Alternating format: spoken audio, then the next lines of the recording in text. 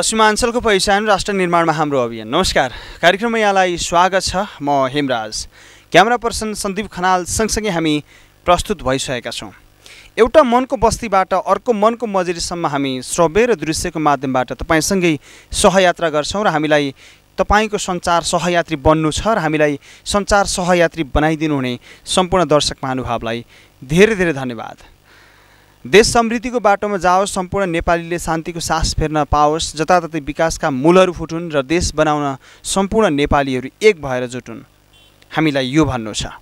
पोखराबाट 52 किलोमिटरको यात्रा पश्चात आइपुगिन्छ स्याङ्जाको पर्यटकीय स्थल भिरकोटमा। भिरकोट नगरपालिका सँगसँगै बैरघारी र यहाँको सुन्दरता र यहाँका मनहरू आज हामी यहीसँग केन्द्रित भएर कुराकानी गर्न लागिरहेका छौँ। करिब 20 वर्ष पछाडि नेपालमा स्थानीय तहको निर्वाचन भयो र जनप्रतिनिधि पायो। अब जनप्रतिनिधिले के गर्ने त? वडामा के छ, महानगरमा के छ, नगरमा के छ, वा गाउँपालिकामा के छ, सबैको चासो हुनु आजको आवश्यकता छ। र जनताले भोट दिएका तपाईँको वडा, तपाईँको नगर, महानगर र गाउँपालिकालाई विकास गर्नलाई हो र त्यो जनताको मतलाई कदर गर्नुहोस् र आगामी 5 वर्षभित्र देशलाई समृद्धिको बाटोमा लानको लागि महत्त्वपूर्ण योगदान गरिदिनुहोस्। हाम्रो शुभकामना जनप्रतिनिधिलाई। यति बेला हामी बैरघारीमा आउँदै गर्दाखेरि भिरकोट नगरपालिका र जसका विभिन्न वडामा जनप्रतिनिधि गइसक्नु भएको छ, त्यस्तै एउटा वडा भिरकोट नगरपालिकामा हामी आउँदै गर्दाखेरि भिरकोट नगरपालिका वार्ड नम्बर 2 का जनप्रतिनिधि वडा अध्यक्ष कमल त्रिपाठी मसँग हुनुहुन्छ। म उहाँसँग यो जिज्ञासा राख्दैछु, जनतासँग भोट माग्नुभयो, जनताले भोट दिनुभयो, अब जनतालाई के दिनुहुन्छ? नमस्ते। नमस्ते, स्वागत छ यहाँलाई। धन्यवाद। जनतासँग भोट माग्नुभयो, जनताले भोट दिनुभयो, अब जनतालाई के दिनुहुन्छ? हामीहरूले जनतासँग उहाँहरूका समस्याहरू समाधान गर्ने बाचा गरेर यस निर्वाचनमा उमिएर र उहाँहरूले हामीहरूका यी जुन योजनाहरू र जुन हामीले उहाँहरूलाई सहयोग गर्ने कुराहरू थिए, ती कुराहरूप्रति विश्वस्त भएर हामीलाई निर्वाचित गराउनु भएको छ र यसमा हामी दृढ सङ्कल्पित छौँ। हामीहरूले यी योजनाहरू पुर्याउनको लागि हामी आफ्नै नगर क्षेत्रबाट, आफ्नै स्रोत साधनबाट प्राप्त हुने चिजहरूलाई हामी यहीँको साधन स्रोतबाट यी योजनाहरू पूर्ण गर्छौँ र हामीहरूले नसक्ने अप्ठ्यारा किसिमका र राष्ट्रिय स्तरमै समस्या समाधान गर्ने किसिमका जुन ठुला योजनाहरू छन्, ती योजनाहरूको लागि हामीहरू जनताको पक्षमा झोला बोकेर राष्ट्रिय स्तरमै धरना कसेर भए पनि यी योजनाहरू पुर्याउनमा हामी दृढ सङ्कल्पित छौँ। र तपाईँको वडामा जनताले भोट दिनुभयो, तपाईँलाई निर्वाचित बनाउनु भयो। नेकपा एमालेलाई निर्वाचित बनाएको हो वा त कमल त्रिपाठीलाई? यो अलि जटिल प्रश्न भयो। यसमा साँच्चै नै कमल त्रिपाठीलाई निर्वाचित गराएको होइन भनौँ भने, अब म निर्वाचित हुँदाखेरि मेरा सदस्य साथीहरू चाहिँ निर्वाचित हुन सक्नु भएको छैन। पार्टीगत हिसाबले भनौँ भने पार्टीका प्रशस्त मतहरू आएर पनि म निर्वाचित भएको छु र यसमा मैले समग्र भन्नुपर्दा मलाई नेकपा एमालेको पनि त्यत्तिकै सहयोग प्राप्त भयो र मलाई स्थानीय स्तर जनताहरूको व्यक्तिगत किसिमले यो क्षेत्रमा गरेको कार्यले पनि मलाई सहयोग पुर्याएर निर्वाचित भएँ भन्ने जस्तो मलाई लाग्छ। निर्वाचन अगाडि साना हुने नेताहरू निर्वाचित भए पछाडि ठुला हुन्छन् भन्ने जनताको एक खालको आरोप छ। त्यसको कारण के लाग्छ तपाईँलाई? हो त्यस्तै? यो कहीँ कतै यस्ता समस्याहरू देखा नपरेका होइनन्, किनभने सबै व्यक्ति एउटै किसिमको हुँदैन। कसैलाई यो पदीय अहमताले पनि मान्छेलाई ठुलो बनाएको अवस्थाहरू धेरै ठाउँमा देखिएका छन्, तर त्यो चाहिँ ममा लागु होला जस्तो मलाई लाग्दैन। म विभिन्न सामाजिक क्षेत्रमा काम गर्दा पनि मैले पदीय हैसियतलाई भन्दा मैले जिम्मेवारीलाई बढी महत्त्व दिने गरेको हुनाले र ममा अरूको विषयमा भन्दा पनि मेरो विषयमा भन्नुपर्दा मैले पदीय महत्त्वलाई कमै आकलन गर्छु र कार्यलाई विशेष महत्त्व दिएर कार्यक्षेत्रमा खट्छु।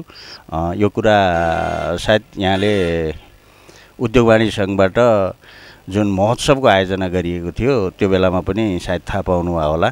जस्तो कमल सर, तपाईँ हिजो प्रसङ्ग निकालिहाल्नुभयो, एकजना व्यवसायी, कृषि व्यवसायी भन्न रुचाएँ मैले, होइन?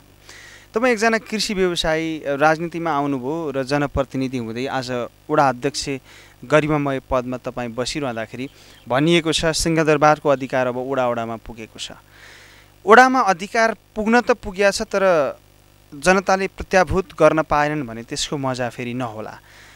तपाईँको वडामा विकास सँगसँगै त्यहाँका वडावासीलाई त्यो अनुभूत गराउनलाई के छन् तपाईँका योजना? अब विशेषतः निर्वाचनमा जाँदा पनि मैले 2-3टा कुराहरू जनता समक्ष राखेको थिएँ। एउटा ठुलो विकराल रूपमा अहिले सिर्जित भएको बेरोजगारी समस्या हो र कृषि क्षेत्रमा लगानीका समस्याहरू हुन् र यो क्षेत्र पर्यटकीय हिसाबले निकै सम्भावना बोकेको क्षेत्र हो र यसलाई अगाडि बढाउन पर्ने अवस्था छ र यसको लागि केही गर्ने अठोटको साथ म अगाडि बढेको कुराहरू जनतासँग व्यक्त गरेका थिएँ र मेरा विशेषतः योजनाहरू यिनै चिजहरूमा समेटिएर अगाडि बढ्ने हुन्छन्। जस्तो बेरोजगार जहाँसम्म लाग्छ यो कृषि र पर्यटन दुईटा चिजहरूलाई हामीले राम्रोसँग सदुपयोग गर्न सक्यौँ भने बेरोजगारीको समस्या जुन विकराल रूप लिएर यहाँ उपस्थित भएको छ यसलाई हामीले सहज रूपबाट समाधान गर्न सक्छौँ। जस्तो हाम्रा गाउँघरमा उत्पादित भएका चिजहरूले अहिलेसम्म बजार प्राप्त गर्न सकेका छैनन् र किसानहरू निराश छन्।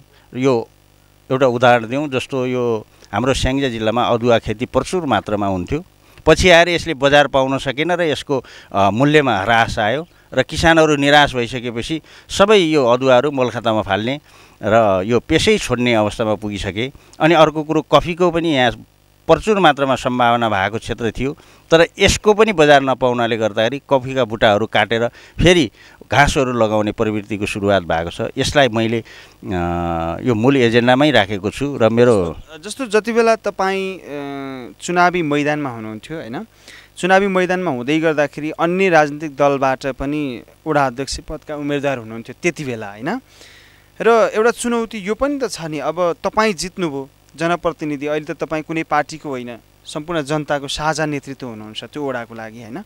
अब तात्कालीन समयमा सँगै एउटै मैदानमा लडिरहेका विपक्षी दल जसले यो निर्वाचनमा जित्न सक्नु भएन, उहाँहरूलाई समेट्नु पनि त अथवा उहाँहरूलाई समेटेर विकास निर्माणको कार्यमा अगाडि बढ्नु पनि त आफैमा एउटा चुनौतीको कुरा होला नि। कसरी समेट्नुहुन्छ विपक्षी दल वा विपक्षी दलका त्यति बेला एउटै मैदानमा लडिरहेका उम्मेदवार सँगसँगै अब आफ्नो वडालाई समृद्धिमा लानको लागि? राम्रो कुरा गर्नुभयो। यही विषयमा मैले पटक हाम्रो बोर्डको बैठकमा, नगर कार्य समितिको बोर्डको बैठकमा नि उठाएको छु। हामीहरू निर्वाचन अगाडिसम्म हामी यो भिरकोटमा आउनुभन्दा अथवा भिरकोटमा आउने बाटाहरू विभिन्न किसिमका थिए। साँच्चै नै राजनैतिक दलको हिसाबले कोही नेकपा एमाले, कोही नेपाली काङ्ग्रेस, कोही नेकपा माओवादी र यस्तै राप्रपा, यी विभिन्न किसिमका बाटाहरूबाट हामीहरू यहाँ प्रवेश गरेका हौँ र हामी जुन बाटोबाट प्रवेश गरे पनि अब हामी भिरकोटभित्र प्रवेश गरिसकेका छौँ र भिरकोटलाई हामीले केन्द्र बनाएर भिरकोटमा हामी एउटै घर बसिसकेपछि हाम्रो नितान्त सोच भनेको भिरकोटको विकासको हुनेछ र यो भिरकोटलाई समृद्धि बनाउने र सफा हराभरा भिरकोटको एउटा संरचना तयार गर्ने र यसलाई पर्यटकीय स्थल बनाउने भन्ने कुराहरू हाम्रा साझा एजेन्डाहरू छन्। तसर्थ अब हामीहरूले हामीहरू हिँडेका हिजोका दिनका बाटाहरूलाई अब एकछिन थाती राखेर हामी भिरकोट आइपुगेका छौँ र हामी गन्तव्यमा आइपुगेका छौँ र गन्तव्यमा आइपुगेपछि हामीले गर्नुपर्ने कार्यहरू एकजुट भएर लाग्नुपर्छ भन्ने कुराहरू मैले पटक राख्ने गरेको छु र म त्यसैमा दृढ सङ्कल्पित पनि छु र म त्यसरी नै काम गर्छु। अब राजनीति होइन, अब विकासको खाँचो छ र जनताले विकास चाहेका छन् र यसरी नै हामी विकासमा लाग्छौँ भन्ने कुरोमा म विश्वस्त छु। जस्तो तपाईँले यी कुराहरू भनिरहँदाखेरि आफैमा भिरकोट एउटा इतिहास बोकेको नगरपालिका पनि हो, जसको नामाङ्करणकै हिसाबबाट भन्ने हो भने पनि सँगसँगै तपाईँकै वडामा पनि पर्यटकीय स्थल, धार्मिक स्थलहरू विकासको प्रतीक्षा गरेर बसेका छन्, सँगसँगै बाटाहरू त झन् त्यस्तै छन् हैन। विकासका पूर्वाधारहरूलाई अब चुस्त र दुरुस्त ढङ्गबाट चाहिँ यो तपाईँको 5 वर्ष कार्यकालभित्र जनताले अनुभूत गर्ने ढङ्गबाट अगाडि बढाउनलाई चाहिँ के छन् स्रोत साधनहरू, के छन् तपाईँको वडालाई समृद्धि बनाउनको लागि चाहिँ बजेटका पाटोबाट वा त्यहाँको आय स्रोतको ढङ्गबाट वा अन्य हिसाबबाट पनि? हामीसँग अहिले तत्कालै आन्तरिक स्रोतबाट प्रशस्त आम्दानी हुने क्षेत्रहरू कमै छन् र हामीले आम्दानी हुने क्षेत्रहरू विस्तार गर्नको लागि पर्यटनलाई नै अगाडि बढाउनु पर्ने हुन्छ र यसको लागि हामीसँग सम्भाव्यता भएका क्षेत्रहरूमा हामीसँग यो भिरकोट कालिका बडामौला भन्ने माथि मन्दिर छ र त्यो डाँडोबाट प्याराग्लाइडिङको सम्भावना छ र मैले बुझेअनुसार यो तातो हावा र चिसो हावाको आवश्यकता पर्छ भन्ने यो प्याराग्लाइडिङको कुराअनुसार त्यो त्यहाँ भएको कुराहरू भन्ने हामीले बुझेका छौँ र यस्तै हामीसँग एउटा गुरुङ बस्ती छ केगामा गुरुङ बस्ती छ ठुलो बस्ती छ र त्यसलाई हामीले होमस्टे बनाएर यसलाई बयरगारीबाट पोइन्ट निकालेर केगा बुढाकोट हुँदै दोलेगौँडा पैदल मार्गको पनि एउटा भिजन तयार गरेका छौँ र हामीसँग यो कृषि क्षेत्रमा यो अहिले सम्भावना निकै बढेको छ कृषि क्षेत्रमा हामीसँग थोरै भए पनि उर्वर फाँटहरू छन् र यसमा हामीले कृषकहरूलाई प्रोत्साहन गर्न सकियो भने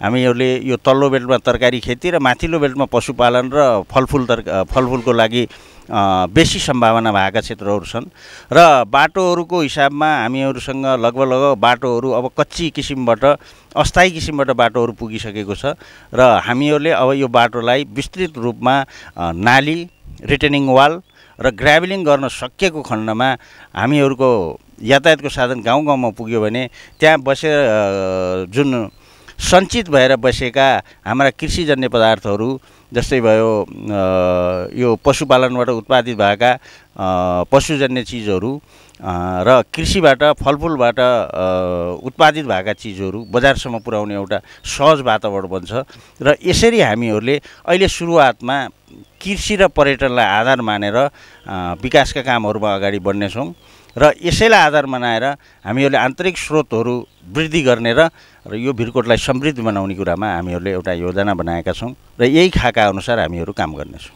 जस्तो कमल सर यहाँले भनेकै कुरालाई सुन्दै गर्दाखेरि बडो गजबको मिठो कुरा गर्नुभयो र लाग्छ यहाँले भने जति जे भन्नुभयो नि अहिले त्यसको 50% काम भयो भने पनि वडा नम्बर 2 भिरकोट नगरपालिका वडा नम्बर 2 समृद्धि हुन्छ भन्ने कुरामा हामी ढुक्क छौँ। यद्यपि जनतामा एक खालको नजिर र एक खालको अविश्वास चाहिँ के छ भन्नुहुन्छ भने नेताहरू बोल्दिने हैन र काम नगर्दिने भनेर भन्ने स्थानीय तहदेखि लिएर राष्ट्रिय स्तरमा अथवा राष्ट्रिय हिसाबमा ख्याति कमाइसकेका नेतालाई समेत एक खालको आरोप छ क्या जनताको। यो त स्वीकार्नुहुन्छ नि मान्नुहुन्छ नि हैन।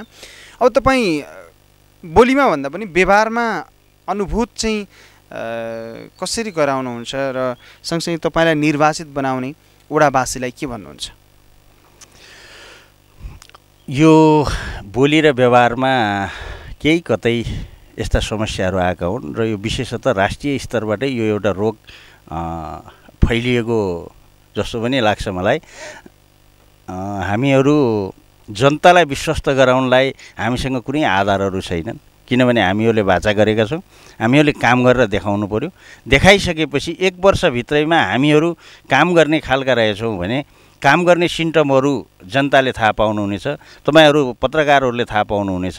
त्यसपछि नै यो ठाउँमा विकासको लागि कसले कति योगदान गर्दो रहेछ भन्ने कुराहरूको मूल्याङ्कन हुन्छ। नत्र भने अहिले मैले जे कुराहरू भने यसमा म मरेरै लाग्छु र यो मेरो जुन योजनाहरू छन् जुन मैले जनतासँग बोलेका कुराहरू छन् म गरेरै देखाउँछु र मलाई जहाँसम्म लाग्छ म गरेर देखाउने मध्येको हुँ जस्तो मलाई लाग्छ। हुनसक्छ मलाई कतै अहमताले पनि छोएको होला, तर पनि मैले हिजो सानो क्षेत्रमा सानो सामाजिक क्षेत्रमा काम गर्दाखेरि म काम गरेरै अगाडि बढ्नुपर्छ भन्ने मान्यता राख्ने मान्छे भएको हुनाले मैले काम गर्नलाई कुनै कसर बाँकी राख्ने छैन। तर हुनसक्छ विभिन्न समस्याहरू आउन सक्लान्, ती समस्याहरूसँग जुझ्दै र यहाँका मेरा 2 नम्बर वडावासी जनताहरूलाई जुन मैले वाचा गरेको थिएँ, जुन मैले जनताको समक्ष प्रण गरेको थिएँ त्यो मैले पुरा गर्नको लागि जिउ ज्यान दिएर लाग्नेछु भन्ने म प्रण गर्दछु। जस्तो जति बेला तपाईँ चुनावी मैदानमा हुनुहुन्थ्यो र जनताको घर दैलोमा गएर चाहिँ मलाई भोट दिनुहोस्, म यो गर्छु ऊ गर्छु भनेर पक्कै भन्नुभएको थियो र तपाईँको त्यो भनाइलाई विश्वास गरेर आज जनताको मताधिकार लिएर तपाईँ वडा अध्यक्ष जस्तो गरिमामय पदमा पुग्नु भएको छ हैन। कतै बिर्सिनु पो हुन्छ कि तपाईँका घोषणापत्रमा भएका ती कुराहरू आश्वस्त रहनलाई कसरी वचनले वा बोलीले चाहिँ उहाँहरूलाई आश्वस्त रहनलाई भन्नुहुन्छ? यो विषयमा मैले जनताको बिचमा प्रष्टसँग मैले मेरा अवधारणाहरू राखेको थिएँ। मैले सकेसम्म विकासका योजनाहरू, सक्ने खालका योजनाहरू पस्केको छु। मैले असम्भव किसिमका कुनै पनि योजनाहरू जनताको समक्ष पस्केको छैन। जुन सकिन्छ, काम गर्न सकिन्छ, ती योजनाहरू मैले जनता समक्ष पस्केको छु र जनतालाई मैले स्पष्ट भनेको पनि छु। यो सामाजिक क्षेत्र, राजनैतिक क्षेत्र र विकासी क्षेत्रमा लाग्ने मान्छेहरू दुई किसिमबाट अगाडि बढेका हुन्छन्। एउटा नाम कमाउनको लागि र भोलि इतिहास बनाउनको लागि लागेका हुन्छन्, एउटा आफ्नो आर्थिक अवस्था सुधार गर्नको लागि लागेका हुन्छन्। र मैले आर्थिक अवस्था सुधार्न पर्ने अवस्था थियो भने मैले एउटा हस्पिटल सञ्चालन गरेर बसेको व्यक्ति हुँ। म त्यहाँ बसेर अहमताको लागि नमस्ते प्राप्त गर्नको लागि र केही पैसा प्राप्त गर्नको लागि मलाई त्यो नै पर्याप्त थियो र यो क्षेत्रमा, यो कठिन क्षेत्रमा लाग्नुपर्ने मलाई आवश्यकता थिएन।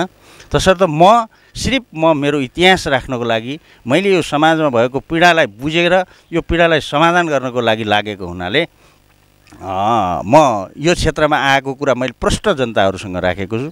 म कुनै यो लोभ लालचमा फसेर अथवा दुई पैसा कमाउने अथवा आर्थिक लाभको लागि मैले अहिलेसम्म समाजसेवा पनि गरिनँ, राजनीति पनि गरिनँ। तसर्थ मैले यो क्षेत्रको जनतालाई निराश बनाउँदिनँ भन्ने कुरामा म आफै पनि विश्वस्त छु। हुन्छ, व्यस्त समय हामीलाई यो समय दिनुभयो। हामी पोखराबाट 52 किलोमिटरको यात्रा पश्चात बयरघारीमा आइपुग्यौँ र अत्यन्तै सुन्दर ठाउँ, सुन्दर मनहरू, स्याङ्जाको एउटा मुटुकै रूपमा पनि यसलाई विकास गर्न सक्नुहुनेछ अथवा पर्यटकीय हिसाबबाट पनि एउटा राम्रो फाँट छ बयरघारी, होइन? सँगसँगै भिरकोट नगरपालिका ऐतिहासिक नाम जोडिएको हिसाबले पनि पर्यटकीय सम्भावनाहरू यहाँ थुप्रै छन्। सबैको पहिचान गरिदिनुहोस्, हामीलाई यो भन्नु छ र जे बोल्नुभएको थियो जनता माझ गएर ती कामहरू गरिदिनुहोस् र यो पनि सविनय अनुरोध छ। गर्नुभए पनि सञ्चार माध्यम तपाईँसँगै छ र नगर्नु भए पनि हामी सम्झाउनलाई तपाईँसँगै छौँ। यो समय र संवादका लागि यहाँलाई धेरै धेरै धन्यवाद। हस्, धन्यवाद। मैले पनि यहाँहरूले मेरा विचारहरू जनता समक्ष पुर्याइदिनु भयो र एउटा बार्गेनिङ पनि मलाई प्राप्त भएको छ। मैले गलत गरेँ भने मलाई जनताले छोडे पनि पत्रकारले छोड्दैनन् भन्ने कुराहरू अनुभूति गराइदिनु भयो। यसको लागि यहाँहरूलाई धन्यवाद छ। हस्, धन्यवाद। दर्शकबिन, हामी कार्यक्रमको अन्तिम चरणमा आएका छौँ। यतिन्जेलसम्म हामीलाई हेरेर साथ दिनुभयो तपाईँ सम्पूर्ण दर्शक महानुभावलाई धन्यवाद। धन्यवाद क्यामेरा पर्सन सन्दीप खनाललाई पनि। पोखराबाट 52 किलोमिटरको यात्रा पश्चात स्याङ्जाको बयरघारी नगरपालिकामा, माफ गर्नुहोला, भिरकोट नगरपालिकामा आइपुग्यौँ र स्याङ्जाको बयरघारी र अत्यन्तै सुन्दर ठाउँ अनि यहाँ निर्वाचित भएका जनप्रतिनिधिहरू, उहाँहरूको प्रतिक्रिया लिने कोसिस हामीले गऱ्यौँ।